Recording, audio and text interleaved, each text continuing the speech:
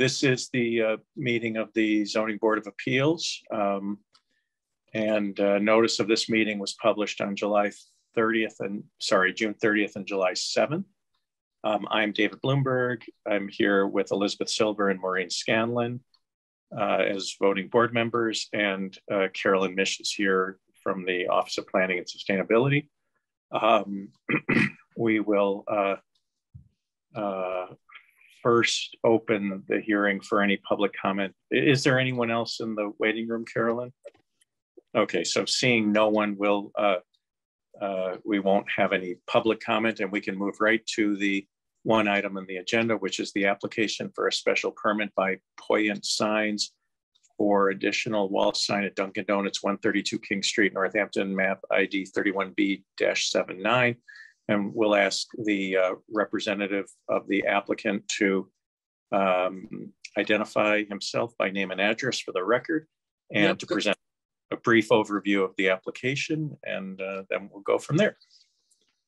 Thank you, David. Yep, my name is Bill Gavigan with Poyant Signs. I live at 7 Farmstead Lane in Ellington, Connecticut. I am trying to go in front of the board here today to try to seek relief to be granted for an additional sign on the street-facing exterior. We're doing a remodel at the Dunkin' Donuts on King Street, and we are allowed the two. I'm assuming you have the sign package there. We have a set of Dunkin' channel letters on the front and a DD set on the side. What we're seeking relief for is also on the front of the building, part of the new next-gen branding, the new imaging of Dunkin'.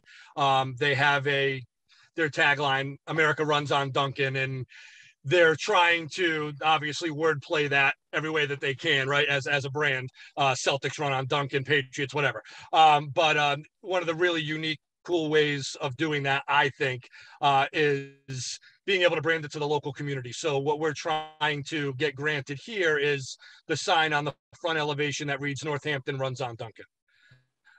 It goes on a wood paneled wall. It's a wood grain hardy plank paneling, and then it has it's externally illuminated with bullet lights, little kind of tiny goosenecks that come down above the wood paneling and light the 3/4 inch cut PVC dimensional letters from the outside. Okay, thank you.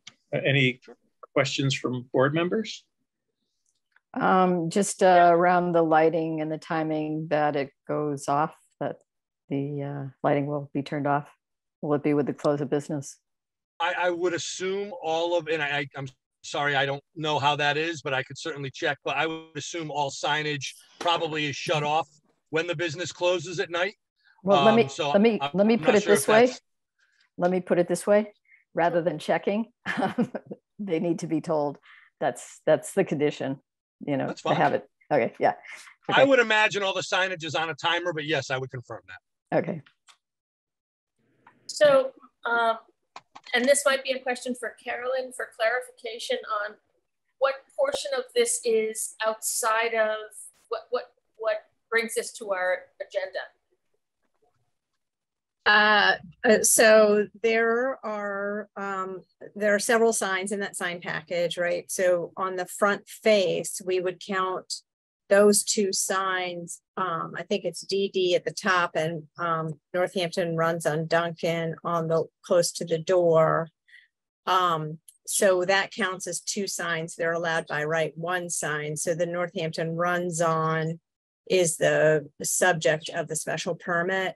The ground sign is just a replacement panel, so that's not part of your, and the sidewall sign is also allowed by right. So those two are all already been approved at the building department, as well as the one front wall sign that's allowed by right. So the front wall sign that exists right now, which is going to change only in wording. It said Dunkin' Donuts, I think, and now it's going to say Dunkin' with slightly different graphics. And the DD is on the side. I'm sorry if I've got this wrong. I was just reading it quickly, Bill, before we entered this meeting. But I think that's what it is. That the DD is on the side, and that the primary pre-existingly approved sign on the front said Dunkin' Donuts, and now it's just going to say Dunkin'. Is it the same Correct. size? Is anything changed? Oh, thank you. Is there anything different about that sign that we should know about? Different lighting? Yeah, the old sign, and I'm sorry, I am trying to kind of look that up right now on Google Maps to see what's there currently. And I've surveyed the location. I've been there. I just don't remember offhand. But I believe it is a box sign that they have there right now. And I'm sorry, I'm pulling it up right now. Yes. So that is basically, and because everything is standardized in Dunkin', I can pretty much tell sizes by looking at them. That is a 4x9 sign, essentially. So it's about 36, I'm sorry, 4x7. So yeah, so it's you're definitely reduced in square footage. You know, we're I guess looking at, 30 square feet getting dropped down with the channel letters to about 22.75, I believe the new channel letters are for the Dunkin'.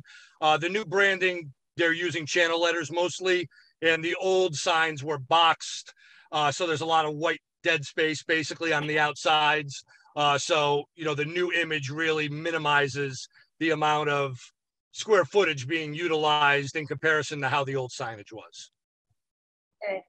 And it's not the letters themselves that are illuminated on that pre-existing sign. It's actually the back, the whole square white area. Yeah, it's the whole thing, Maureen. It's the box itself. The whole face would be illuminated, so the letters and the white background, all of that would have illuminated before. Okay.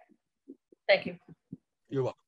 And the Northampton Dunkin', that's not.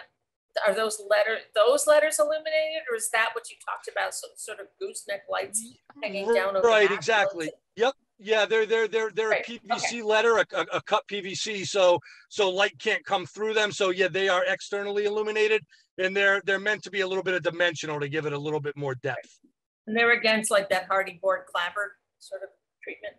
Yeah, it's kind of a fancy siding, I guess.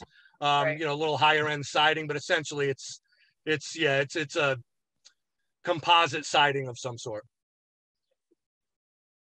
Thank you. And Carolyn, how much does this go beyond the like approved total area signage? It's a good question. So we are allowed 10% of the facade or 100 square feet, whichever is less. And so let me see if I can find the dimensions. I did not check that piece, but I don't think it exceeds the 10%. It's really just about the second sign. Yeah, I'm thinking it's probably not exceeding the 10%. Just generally eyeballing it. Right. So the Dunkin' is 20, maybe 4 square feet. And then this one is 2 by 10. So another 20. So that's 45 square feet. So, if you look at this facade, the whole wall, I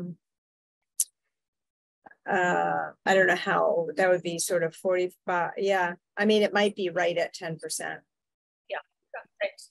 That's close enough to my considerations. Thank you.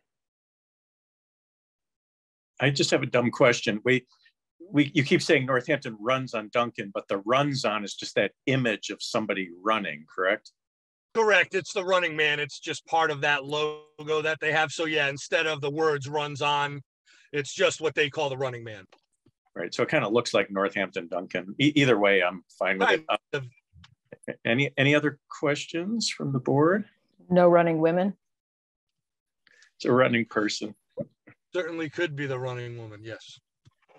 Well, maybe Dee Dee needs to think about this and not. I'm surprised I haven't heard that yet. You're absolutely right. And you don't want to pose it as the running man. That will be a little alienating. That is a fair point. So my only thought is if we try to tie it into hours of operation, I mean, some Dunkins are 24 hours, right? So are we fine with that if it ends up being a 24-hour location? I just feel like we should have full awareness of what we're okaying.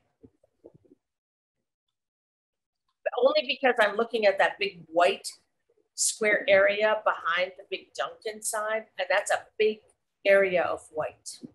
That could be a very bright light. Oh no, I'm so sorry. No, for the existing sign, the white is that's just fascia, that's painted. So the Dunkin' letters, the new ones, I'm sorry, when I said the white illuminated, that was with the existing sign. With the new proposed sign, that whole white background is just a painted, it's just a painted wall. Okay. I'm sorry, Maureen, I'm sorry. That's a big difference in just in impact, in light impact. Thank you. Well, it's still a fair question. What are the hours of this business? Do we know? That's exactly what I'm trying to text the owner right now. Yeah, this is Manny Sardegna. Here he is. Franchisee. Yes. Good evening, everyone. Right now, the hours of operation is 5 to 7, I believe. At one point, it was 24 hours, but we don't foresee going any further than 9 o'clock at night. Carolyn, what have we done? Go ahead. All right. I was just going to say, you know, typically you've looked at signs and the lighting of the signs to evaluate whether or not they should stay on as sort of advertising beyond the time of operation. So, and that's where you've put limits, is saying, okay, while you're open, your sign is lit because you want to almost, you know, acknowledge to people that the business is open for serving customers. So I think even if it were 24 hours, that would still fit in with sort of the direction that you all have taken to say, well, while you're open, you want to make sure people know that. And so you can have your signs on, but when you're closed, you need to turn that off. Doesn't sound like they're going to be open for 24 hours anyway, but I'm, you know, just throwing that out there for evaluation. So just make a condition that when the store is closed, the signage has to be off. It doesn't address if it changes to a 24-hour business, in which case they could be. I think Maureen's point is well taken. We need to be aware that in that example, it means the lights would be on, or the signs would be illuminated for 24 hours, but it is helpful to know that that white backing is not actually illuminated, it's just white paint. I think I'm still okay with it, but everyone has, well, I want to make sure everyone opines. Yeah, no, I don't have any other questions or concerns, and I'm happy to move to. All my questions. I'm happy to move to close the public hearing unless the person who just joined us wanted to say anything. Is there anyone else, Carolyn, in the waiting room? I assume there's no other members of the public who wanted to address this application. There's no one else. Okay, thank you. And I think the other person who spoke is maybe the owner or the franchisee, but I guess I'll just ask out loud. Is there any? Maybe I can ask the applicant. Did you or your client have any other comments before we close the public hearing? I think we have the information we need, and I personally have no problems with this application. Oh, I think as long as all of your questions have been answered, I think we're good, David. Thank you. Okay, thanks. So Elizabeth, motion to close the public hearing. Yeah, so moved. Second, Maureen, and I guess we need a roll call because we're virtual. Carolyn, please. Yeah, Elizabeth Silver. Yes. Maureen Scanlon. Yes. And David Bloomberg. Yes, so that's unanimous. And now do we have a motion just on the application for the special permit for the? Sure. I move that we approve the special permit as requested with the condition that the lights on the new sign be turned off at the close of business. That's fair. I think I heard a second from Maureen. For discussion, Carolyn, do we have the authority to require the lights for all of the signs to be turned off when the business is closed, or do we only have authority with respect to the new sign that we have to approve? Bill, you have some talk going on in the background. If you can mute yourself, that would be good.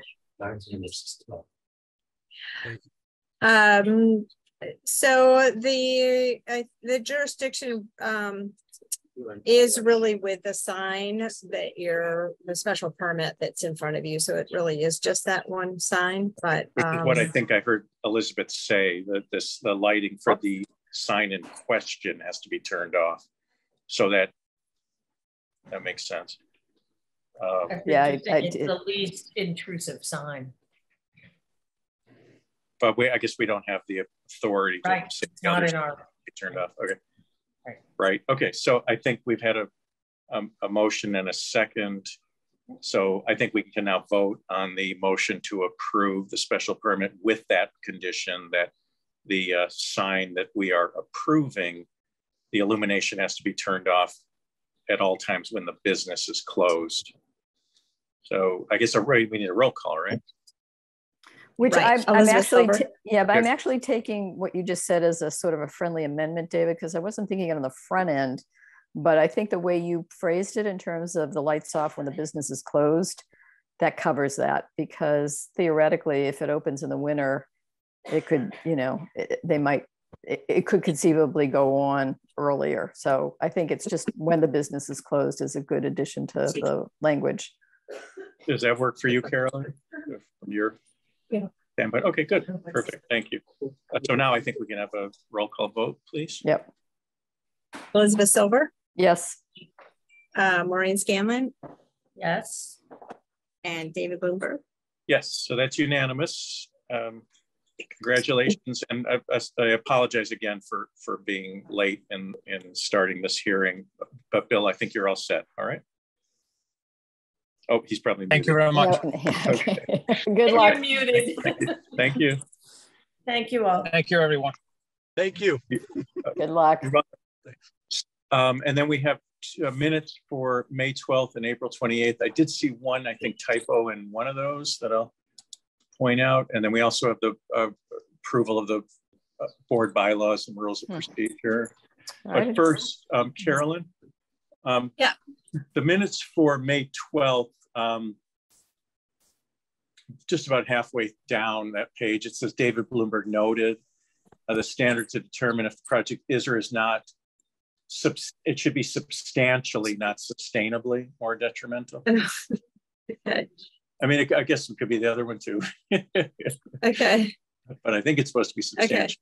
Okay. Yeah. And I don't think I have any other edits on those minutes. And then I don't know if anyone has comments. April 28th also, maybe we can just vote together. I think we can vote on both at the same time. Yeah, can I do a motion? Is it all, are we ready for that? I think so, yeah. Okay, I move that we accept the minutes for, I'm sorry, I've just lost the dates, but May 12 and April 28. Thank you. What he said. In a second, please. Second. Okay, and a roll call, please. Carolyn? Oh, you're muted. Maureen Scanlon? Yes. Elizabeth Silver? Yes. And David Bloomberg? Yes, so that's unanimous. Those are approved. And then the last piece of business, I think, is the board bylaws and rules of procedure. And I see some red line changes, most of which are just changing board to no longer capitalized. I know we had a conversation about these, but I took another look. I don't think I have any comments or changes or problems with it. But yeah, I'm fine with it too.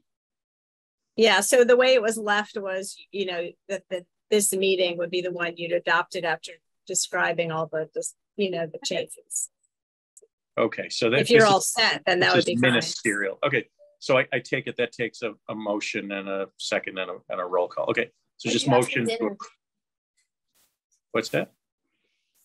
Someone else. Go ahead. What are you going? Yeah, someone else is talking. Sorry. Okay. Okay, just a motion. I have one cleanup question on the last page, 5, 6, 7. It's kind of an awkward, choppy edit. Okay. Yeah, you're right. You're right. Just tighten that up so it's only one item, and I guess it would be 5. Right. We would collapse 6 and 7. Can we still approve it based on that condition? Yeah. Yeah. Good. Good catch. So motion to approve and with that correction. So moved. Yeah. With that correction. Sure. Second. And roll call. Okay. I'm Maureen Scanlon. Approve. Elizabeth Silver. Yes. And David Bloomberg. Yes, so that's unanimous. That's approved. Anything else before we adjourn? Anything else before we adjourn? No, we do have a meeting on August 11th, whatever that first meeting is. And I think David, you can come, right? And yep. Elizabeth, you're out, or Maureen is out, right? I'm good for the 11th. Okay. I'm out. All right. And then Sarah can come in, so we'll have enough, but we will have a meeting that day. Is Bob still generally available? His status hasn't changed, right? Right. And I sent him a message a few weeks ago, and then I mailed him the whole, the connection and the permit. So maybe he just forgot. Okay. So,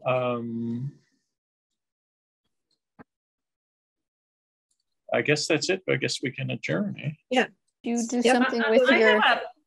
I have a topic that I wondered about, not for now necessarily, but that, and I hate to rely on memory, but Carolyn, you had shared something with us about,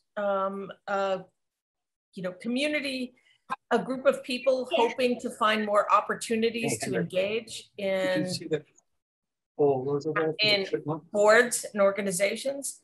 Where does that stand? And is that something we should refamiliarize ourselves with?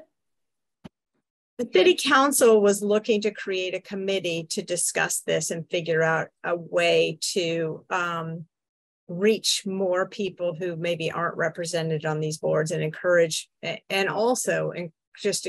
people to participate in committee membership. So I don't know where they are, but they sent that out because they wanted sort of everyone who's currently on the boards to sort of help think about that and then maybe suggest other people who might be interested in participating in that conversation. So I don't remember who's in charge. You can contact Laura Krutzler if you're interested. She's the council clerk at she's on the city council webpage, but it's L Krutzler at northamptonma.gov. But she'll be able to tell you what the schedule is or which counselors are involved in convening that committee. Okay, I just feel like it's something we should be sort of aware of, up to speed on. So thank you. Good. I have not followed it. Okay. Good. Right, I've got to run. I have to go pick somebody up at the hospital, so I'm going to leave you. But I hope it's great to see you all. I think we need just a motion to adjourn. Oh, motion to adjourn. Sorry. Okay, sorry. And second. Yep, second. And roll call, I guess. Elizabeth Silver. Yes. Maureen Scanlon. Yes. And David Bloomberg. That's unanimous. Goodbye, Thanks. folks. Thank you. See you in a couple of weeks.